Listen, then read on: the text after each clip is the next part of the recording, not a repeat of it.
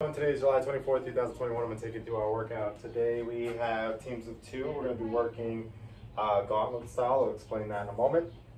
But we're going to be working on kettlebell swings, lunges, box jumps, and also cardio. So for our warm-up, we're going to warm up 3 sets with a 10-minute cap.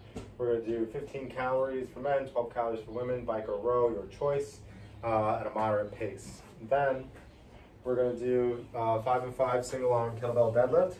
So you have the kettlebell at your side. You're just going to do 5 with the right arm, 5 with the left arm, 5 hang clean. So from your shoulder, from the hips to your shoulder, down to your hips into your shoulder, and then kettlebell front rack reverse lunges. So we're going to lunge back and forth. So we'll do 5 with each arm, and then just cycle through as many rounds of reps as possible. Now, if you're not using the bike today, you can go ahead and use a rower, a ski erg, or you can also alternate for a run. For the warm-up, just go about a minute run, about 100 meters. All right, so for our workout, we have 25 Russian kettlebell swings. So what that means is eye level. So ideally, we would like to go a little bit heavier today. So we're looking to get the kettlebell in our hips, forward, in our hips, and forward. Now, if you can do the 70, and that's a challenge for you, or the 53 for women, that's a challenge for you. We also played around with 2-handed kettlebell swings earlier this week, so you can go a little bit lighter on that and use that if you want to get a little bit heavier for today's workout. Then we have box jumps. So for box jumps, we need to jump on top of the box. So we're just going to swing our hands back, jump up, land, stand nice and tall, okay? So that's going to be for the workout. Actually, before that, we're going to be doing 50 lunge steps. So body weight lunges in place, step together, step together.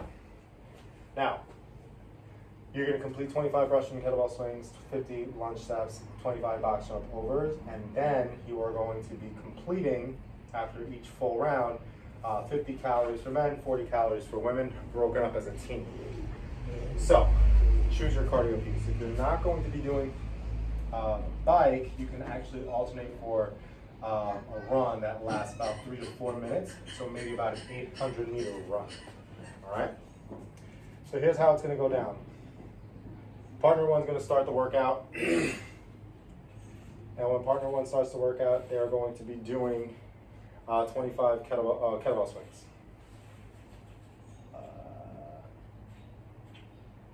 So they're going to complete 25 kettlebell swings while partner 2 rests. Then partner 1's going to move on to the lunge steps. Okay, when they're working on the lunge steps, partner 2 can start on their kettlebell swing. So it's pretty much like follow the leader. So no, you can't move into the next movement until you complete every movement. So then once the 50 lunge steps are done, once the kettlebell swings are done, the person moves on to the box jumps, the other person, partner 2 moves on to the lunge steps, and then finish that set. Once the partner 2 completes the 25 box jump overs, that's when you can start your cardio. All right? So that's the way this workout goes down. If you're doing this solo, you're just going to do it straight up. 25-minute AMRAP, calories, Russian.